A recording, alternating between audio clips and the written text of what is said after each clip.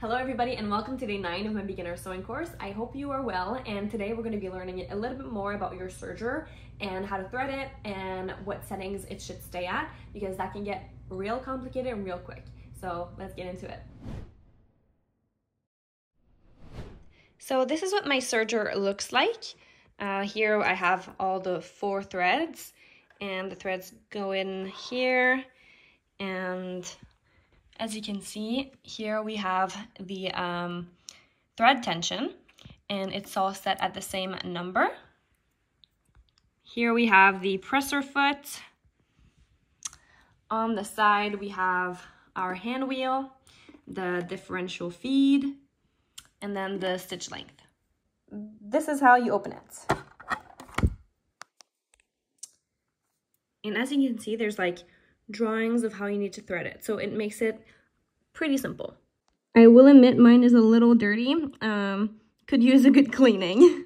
You also have an accessories tray in here, and there's a couple of needles and this little tool right there. It's going to be useful later. So before I show you how to thread the machine, I'm just going to show you a couple of settings on your serger that maybe will make your sewing look better, because if they're not adjusted, then like you might have some really big problems with your serger, and you might think that like it's broken, but it's not. It's just the settings that are wrong.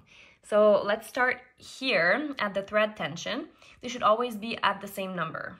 As you can see, I keep mine at 3. Right here we have the differential feed, and depending on where it is, it could either stretch or gather the fabric. So you're gonna wanna figure out what works for your fabric.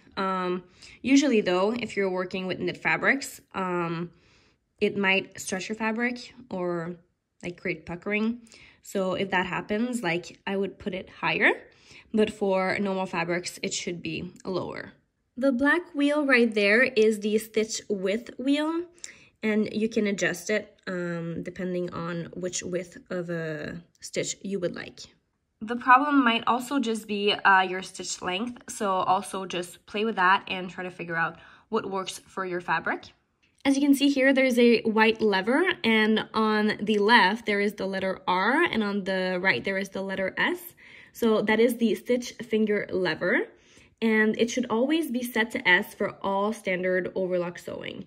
But to sew a rolled edge, that's when you put it at R. Right in this little hole is where you go to change the presser foot pressure, and you're just going to use that tool that I showed you from before. Stick it in here. And for less pressure, you're going to be turning the adjustment tool in counterclockwise direction, and for more pressure you're going to be turning it in clockwise direction. So if you fixed all of these settings and your machine still is causing you problems, that means that there's something different that's wrong with it, and that's when I would take it to a professional. All right, so now I unthreaded the machine, so I'm gonna show you how to thread it back. This is not gonna be easy. If you thought that threading your sewing machine was hard, you're in for a treat, because oof, it is difficult. But let's just get into it, you know? Let's start by placing those right here. So 1, 2, 3, and then 4. Beautiful. Okay, so the first thing that you're gonna do is place the thread in here. So it needs to loop in here. And just leave it, and do the same with this one.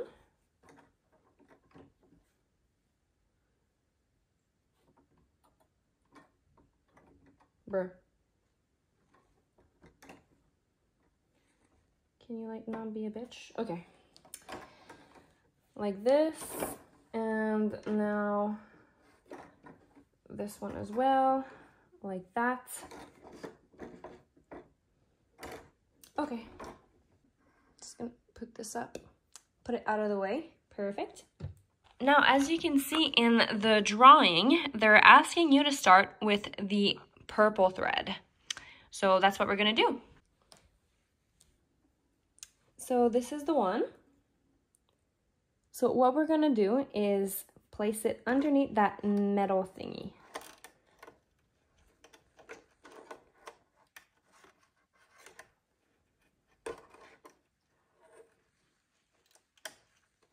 Okay. Like that. And then you're gonna wanna put the thread in here, but like put it in the middle. And it has to go like really deeply in. So right here, I have a quick start guide, and it's way more precise. Like you can see exactly where you need to go. So as you can see, the first thing is to place it in that little loop. And then second is under that middle little palette. Third is where the thread tension is. And now let's go to 4. So right here is 4. And now it's pretty easy. All you have to do is follow the purple dots. But if you look here, it says it right here. So 5, 6. So just loop it here and then loop it right here. Okay, now that's done. Now it's number 7 and that's where it is. So you just loop it around like that again. And now we need to go to number 8. So here there's a little close-up of what number 8 is. So you gotta put it in that hole. So in order to see better, I'm just gonna turn the hand wheel. And I'm gonna turn it towards me. And that's moving some of the parts. And it's allowing me to see where the hole is. So that's where it is. This is when I take my tweezers. Let me get a good grip. And you just feed it through the hole.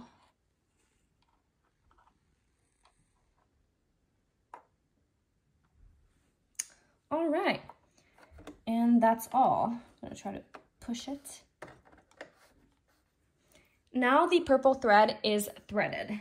So we're gonna move on to yellow because here it says it is number 2. So for yellow, I'm just gonna grab it and once again, put it under the metal palette and just make sure it really is in there. Okay. And then once again, you push it in that wheel like that.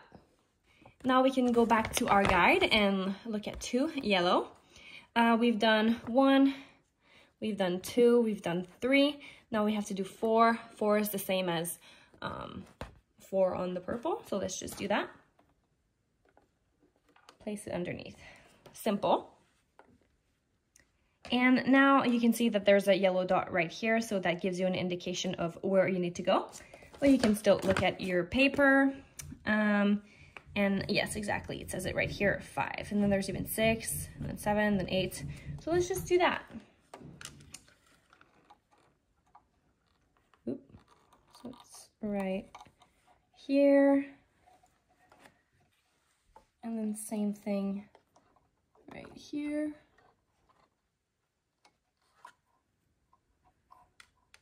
And then right here.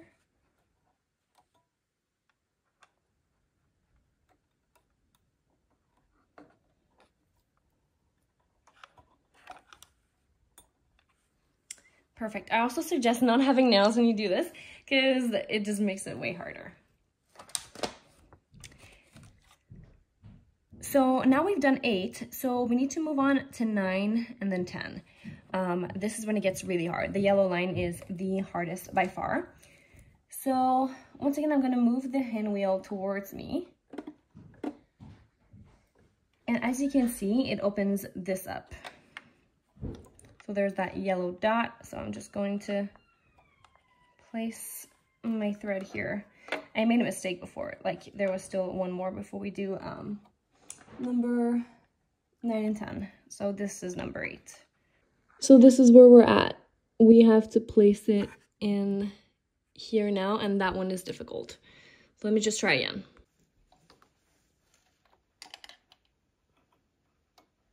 Oh, okay, I did it. Wasn't too hard, actually. Okay, so now we have to move on to 9 and 10, and this is when it gets really difficult. So this is 9 and 10, and that's when it's hard. So they know that, and they give us a close-up. So you just have to hook the thread in that little nook right here. So they're telling you to do 8, 9, 10 as a way to like make it easier. So you just basically slide the thread like over that metal thing and then slide it across all the way to that little hole and then pull on it. And then you just have to thread that little hole right here. So let's do it.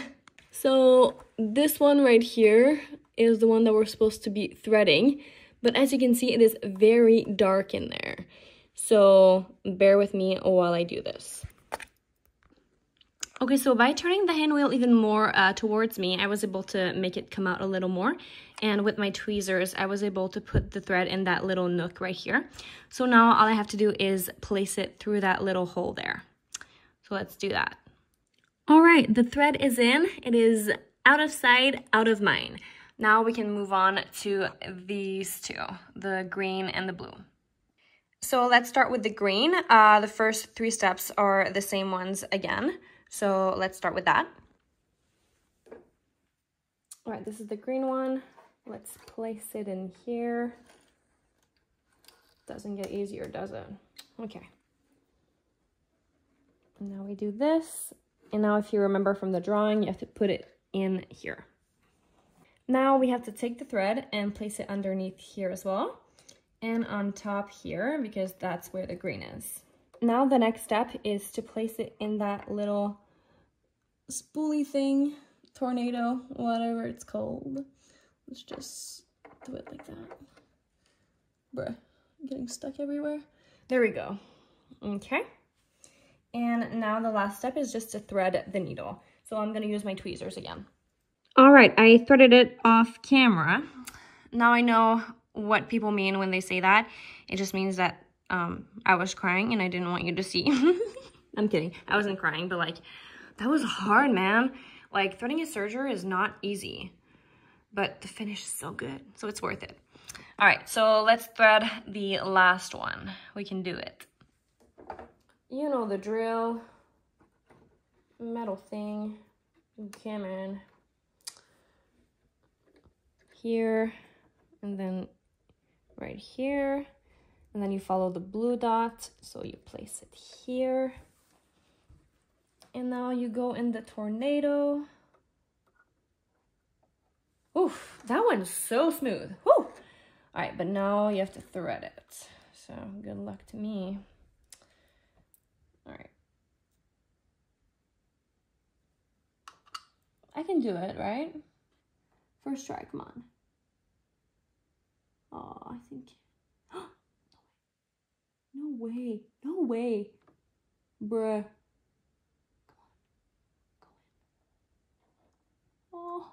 Oh my god. I'm so happy. It went in. First try. I so needed this. Okay. Alright. I'm happy again. And try to make your needle thread go under here, so under the presser foot. And it is done. Your serger is now threaded, hopefully. If not, get on that. And yeah, be careful. It's gonna be difficult and it's mentally exhausting. But the more you do it, the easier it gets. So don't give up. Well, I hope you had fun learning about your serger a little more. That was definitely difficult, but it always is. Especially filming it too, like, it was just a lot, but it's done, yay. And yeah, I guess your homework would just be to make sure that the settings on your serger are okay. So just play with it and use like whatever fabric that you have at home, whatever scrap fabric. And yeah, I think that's pretty much it. I will see you in day 10.